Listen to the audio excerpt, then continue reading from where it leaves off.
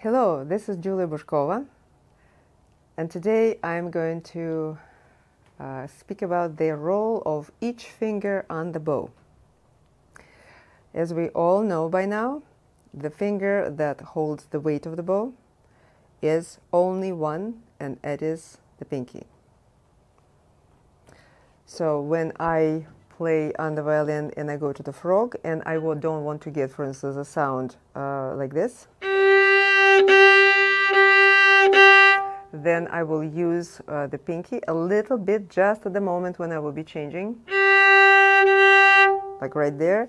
So about that much of the hair I'm using at that point when I am actually slightly pressing the pinky down, thus taking the bow weight a little bit off the string, and you hear a much nicer change of the bow.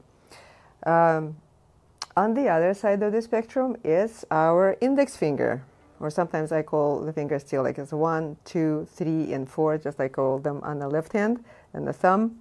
So that's my terminology. So the index, or the first finger, works as an opposite force to the pinky, and it is supplying the depth and loudness, richness of the tone towards the tip, especially as you keep going to the tip from the frog, for instance, here. As you can hear, the sound does not get weaker, and sometimes I can make a crescendo, a real crescendo to the tip as well, using the technique, of course, of pronation, pronating my hand and somewhat rotating the forearm, and of course engaging my first finger to the point that the bow gets closer to the hair. The stick is closer to the hair, and you probably can see it right there, right? Okay, so that's what happens when I go to the tip, and if I go from the tip, also with the same sound. So that's primarily function of the index finger. However, second finger, that primarily has a function of the co-fulcrum with the thumb. Thumb is a real fulcrum, really. So here we go, and then when we make bow changes or any nice movements that we have to make the sound rounder. So it's thumb, and against the thumb is the second finger. However, the second finger still is capable of producing some of the tone, not as much as the first, of course. It's not in the right place for that, but some. So it does help the first finger in some ways also to produce the tone, and also it helps a lot in making the hand more balanced on the way up the bow. So again, I had my G there, fine. It's first finger, but it's also somewhat of the second that keeps helping the first with the same goal. However, the finger that really helps us to regain the correct frog position, comfortable frog position, in other words, not to get stuck in the pronation that we achieved while doing things at the tip. Here at the tip, and you see this is what basically happens. I don't try to reach with my fourth. I could, but I don't. I let it hang, so it's off. Some violinists you could see have extreme pronation, and therefore even a third finger may be off the stick or barely touching the stick. So it depends, but in any case, our position of the hand is very different at the tip than it is at the frog. So how do we get from the tip back to the frog into this comfortable position?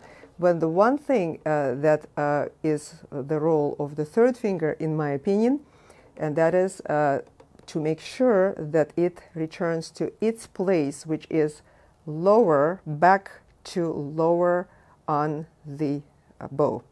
So this is, if I'm there at the tip, then I'm here at the frog, and the third finger literally moved back down to its frog position. You may do this thinking of your third finger returning, but not pressing. It should never press. So here, right there, so I just make sure that I let it slide back into my frog position. Or you can also think that you are going to make this rotation with your thumb, which actually will lead exactly to the same thing for the third finger to do.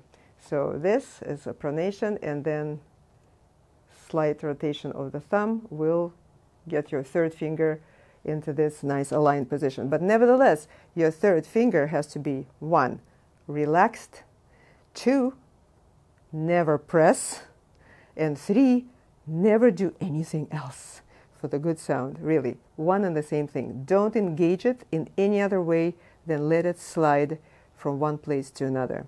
To recap one more time, what I have been talking today about belongs to the basic bowings. And basic bowing is the détaché and any type of legato that we use, whole bow and some parts of the bow.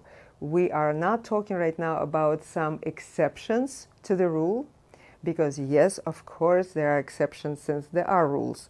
And in some situations, yes, the fingers will have somewhat different roles, but we are not talking about that today. I hope this video has been helpful. Happy practicing. Don't forget to subscribe. And if you have not subscribed, you're losing a lot by not being in the loop of what's happening in the community tab, where I put my weekly quizzes on the violin technique and other interesting things.